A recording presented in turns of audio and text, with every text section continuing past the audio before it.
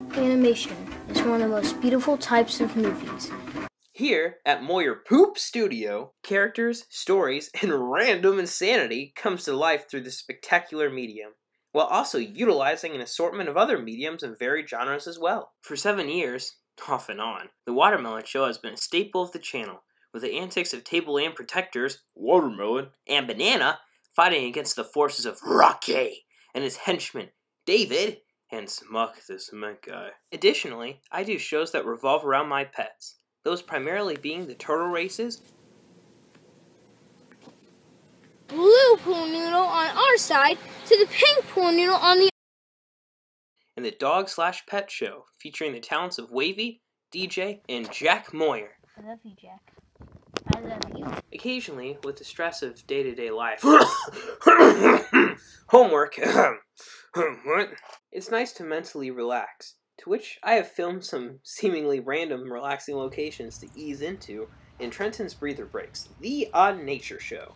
Despite primarily demonstrating stop-motion animation, I try to switch up the methods of which characters are constructed by, and different ways in which to provide a unique experience, while not taking me 500 years to create.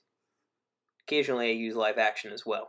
There are 3 main values that doing this work allows me to feel and achieve.